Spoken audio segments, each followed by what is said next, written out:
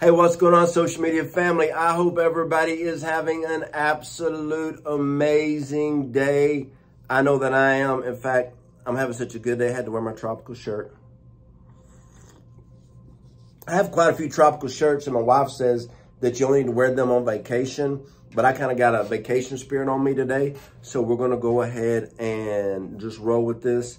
So, recently in corporate prayer, the Lord spoke to me a word that it is fulfillment season. Now, when you hear that word, a mature believer and an immature believer receives a word like that completely differently.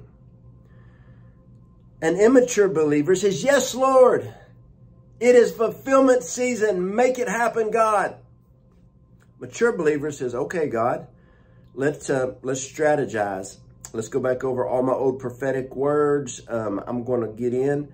I'm going to get down to my foundation. I'm going to get in to repent from anything in my past season that I don't need to take forward.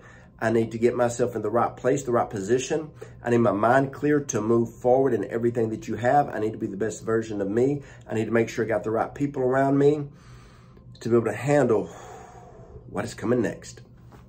I remember I was at a conference one time with Apostle Dutch Sheets, and he was teaching, and he said that he was at a conference with Cindy Jacobs, and Cindy Jacobs came up to him and said, hey, Dutch, I have a word for you. He said, okay, let me pray tonight before I receive the word in the morning. I want to make sure I'm ready to receive the word. Immature people are like, oh, yes, give me that word. Give me that word.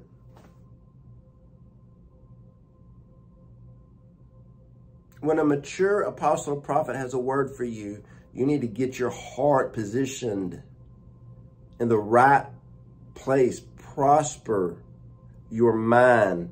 Get your mind in a prospered state where you're ready to move. What is prosper? To advance and move forward. Get your mind leaned into the Lord. You need to make sure you have the right posture in your spirit to receive this word. So Apostle Dutch said he came, and Cindy Jacobs gave him this word, and he stewarded it for about 3 months. And he was at another conference with Chuck Pierce, and Chuck Pierce came up and said, Dutch, I got a word for you. Apostle Dutch said, okay, wait till in the morning to give me the word, and we'll pray. So he got himself ready, got in the right position to receive the word the next day. Then he said it took about like 6 months to steward that word. So when you get a word like this, mature believers, the ones that don't ever do anything in life, they think that prophetic words are adrenaline rushes. They don't understand that prophetic words can be literal mandates. Actually, if someone ever gives you a prophetic word and it doesn't bring confirmation to your spirit, God will always speak to you first about something, okay? Please understand that. My life's not working, but somebody gave me a prophetic word. What if they missed it? What if they missed it? You got to know, it's all, you got to know you, okay? So this word, fulfillment. And so when I got this word, I said, all right, Lord, I want to make sure that I'm in the right place. I'm positioning myself to be ready. So I positioned myself, and lo and behold, God gave me a key strategy for one of my businesses. I was like, whoa. I have a ministry endeavor that I've been thinking about. And the Lord said, I want you to lean into that a little bit more right now. And I said, ooh, yeah, okay. And so fulfillment means you need to lean into God. So when I get a word like this, I think, what do I need to fast? I need to up my prayer time. I need to up my reading time. I need, like, if God says, I want you to, like, let's say a certain ministry, I want you to lean in more to prophetic ministry. Start listening to more prophetic people. Get you 2 or 3 good prophetic voices. Read you some books on prophetic ministry. If the Lord says, I want you to join, let's just say, like, your altar team at church. There's a great book by Pat Satsline on the altar. There's a great book by Chuck Pierce on the altar. If God says, hey, I want you to be, do something with intercessory prayer, Cindy Trim has got a lot of good stuff on that. Whatever God says, if God says, I want you to be an entrepreneur, you start listening to the different voices, the Emelets, the Jim Rohns, different types of people. So you got to figure out what God has called you to do and glean from voices. That's knowledge. Knowledge is gleaning from people who have been down a certain path and have paved a way and had success in something. Wisdom can come from God, okay? Wisdom, knowledge, understanding. You need all of those. So when you get a word like this, or you hear a word about fulfillment, you really got to think about, what is the next season of my life going to look like? I remember Apostle John Eckhart said this one time.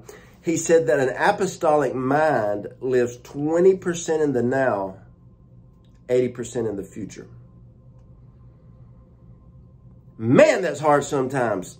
But sometimes you, like the other day, I told my wife and kids, I said, I'm going to take a break in the middle of the day. I'm going to take a break. And I'm just going to take a break. And I'm going to go swim and hang out in the pool for a minute. I mean, it was 15 minutes and it was so hard for me to stop my day and take a break. But I stopped and I think. Very, very successful people. Like somebody asked me one day, what do you do for a living? I said, I think. What? I think. And then I put into action. I listen to the voice of God. I have a prophetic apostolic mixture. So I hear from God, get clarity from God, put it into action. Hear, clarity, action. Boom, boom, boom. That's just kind of how we do things. And so I took a break. I couldn't take much more than a 15-minute break. But I knew that I needed a little, I call it block scheduling a lot in life. I do a bunch of 60 to 90-minute blocks and work on different projects. My mind works better that way. Yours may too. And so the fulfillment is coming. Imagine this. The Lord spoke to Noah. And Noah went and sat on a tree stump and said, God, build the ark. And he just sat there.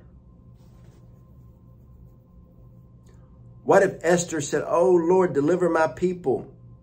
Give the king a prophetic dream. And I'm just going to intercede and fast. She did fast and pray and had her people do the same thing. But she also did the impossible. See, God can do anything because he's God, but he is a God of partnership. He wants to partner with you. Okay? Think about Moses. Moses said, I'm going to sit right here by this burning bush, and I'm going to watch these people, the oppressed people, just march right past me. I ain't going back. It don't work like that. It don't work like that. Fulfillment. Imagine if you're Moses. I'm gonna free your people from oppression. Yeah. And you're gonna do it. No. But the burning bush said, you're going, dude. Come on, man. You got to get up. You got to man up on them. Burning bush could have been East Texan. I don't know. But you got to understand, when fulfillment, the fun part about a word like fulfillment is you get to partner with God Almighty to do what you're called to do. Man. Yeah. Sometimes you just got to wake up full of the fire and the power of the Holy Ghost. Get you some coffee or hot tea or water or a Gatorade Zero or unsweet tea. I'm a health coach. I would say Gatorade Zero and unsweet tea.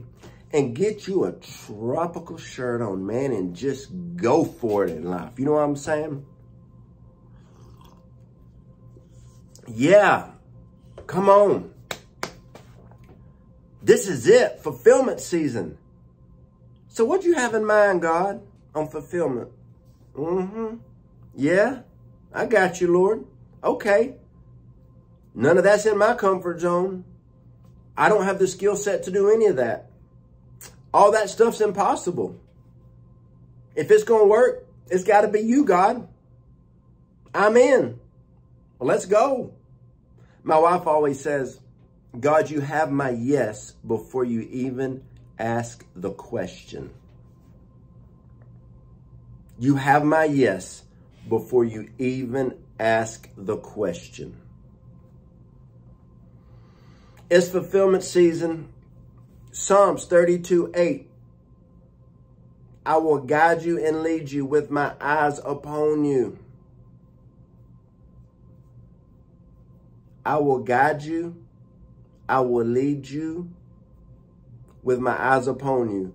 Imagine a father with a little child on their little tricycle with the training wheels and a helmet on. That's you.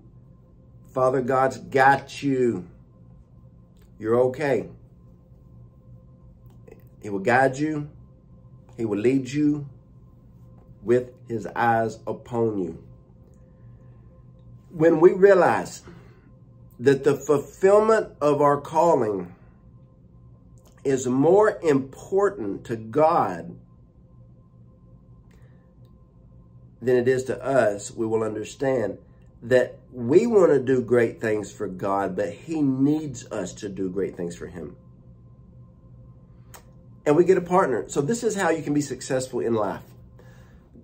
Pray dangerous prayers like, God, I just pray that you put your dreams and desires in my heart so they are your dreams and desires and not my dreams and desires.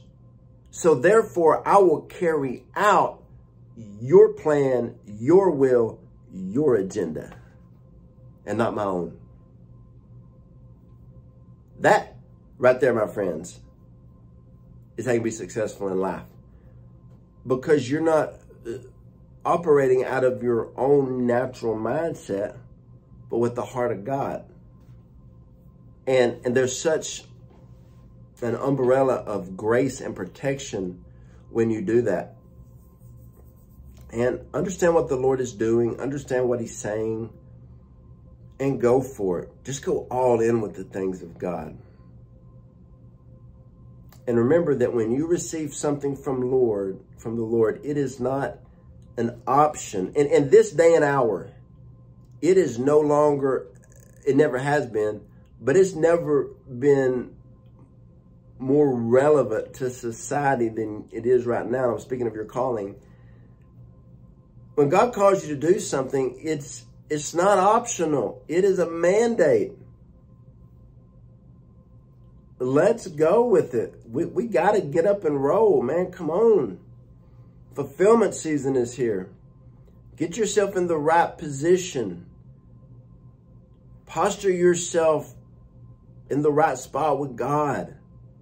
Lean into the Lord. Lean into mentorship. You got to have mentors in your life.